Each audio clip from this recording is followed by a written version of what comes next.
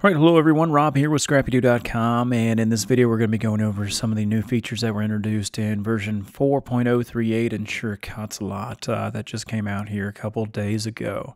So two big things came out. So we have the GSD Import, okay? So GSD files, they've been out for a while now. There's lots of YouTube videos out there on how you can convert a GSD file to an SVG.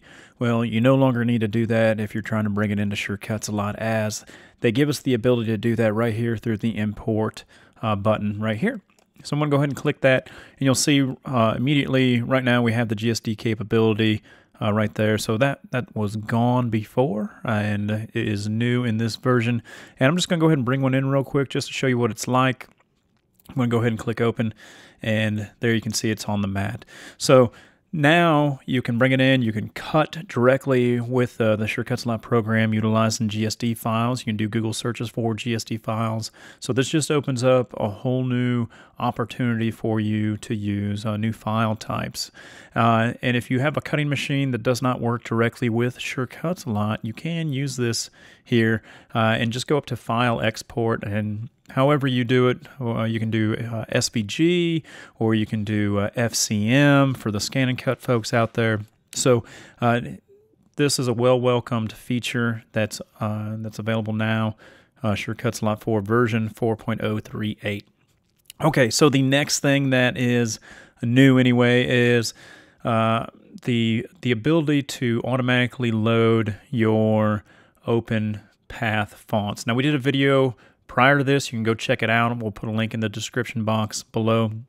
But OpenPath fonts, they're kind of cool, kind of unique. They're the writing style fonts. So as you can see, I don't have any Lettering Delight fonts here. And if you go into your My Documents, so if you're on Windows, go to My Documents. If you're on Mac, go to Documents. You'll see a Craft Edge folder right here. And inside that folder, you'll also find a folder called My Document, or My. And once you're inside there, you'll find a folder called My Fonts. And now, inside My Fonts, as you can see, I don't have anything in here. So I'm going to go ahead and drag those OpenPath fonts into this folder. So what this will do for us is every single font that we have inside of the My Fonts folder, it will automatically load when Sure Cuts a Lot opens. Okay, so the big bonus to this is OpenPath fonts. We are not able to just simply double-click the font and have it available to us on the computer. You know, these are special type fonts that created, basically just for cutting software programs. And having the ability to place it into this folder is a huge benefit and time saver, because if you remember before, we'd always have to go into the My Library here and go to Load Font if we're trying to load the font. So it's a welcomed addition. Like I said, you don't see it on our list here. We don't see any Lettering Delights. Likewise, we don't see it over here.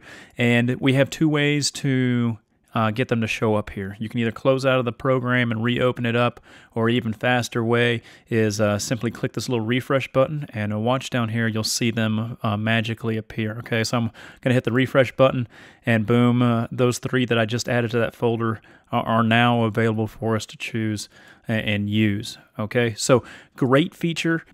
Like I said, the My Font folder that we had right here, it has always been there. But now it's actually looking for OPF font, and it will actually load that.